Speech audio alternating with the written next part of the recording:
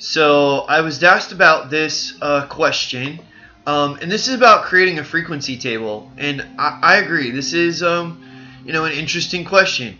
So I don't really care about this part. This is just the setup. Okay. What you want to do is you want to focus on constructing a frequency table for the data using 4 classes. So basically you're using 4 classes. You're going to use 4 bins is the word that I used in the PowerPoints videos, blah, blah, blah.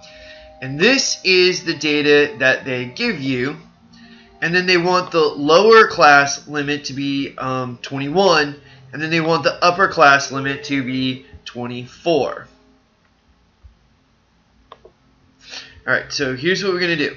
I'm going to go over into Excel, and I've just put all of the data in just as it was written.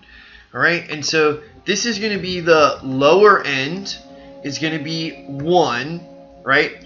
And then, of course, the upper end, right?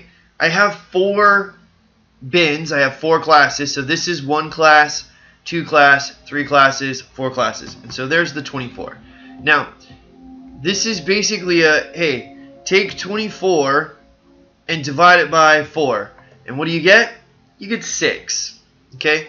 So basically, you need 6, 12, 18, 24. These are your upper class limits right here. And I get that by just doing like 2 times 6, right?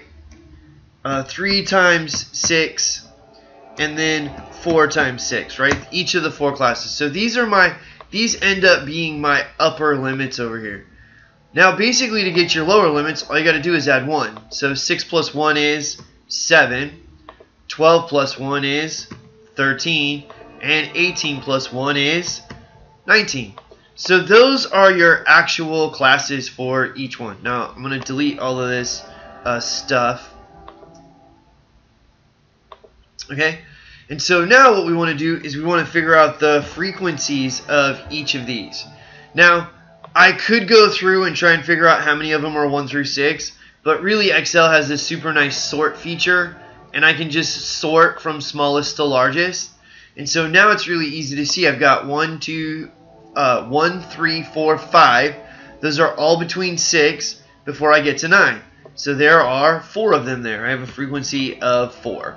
And then you've got 9, 9, 10, 12, 12. Now remember, 12 is part of the frequency, so these 1, 2, 3, 4, 5.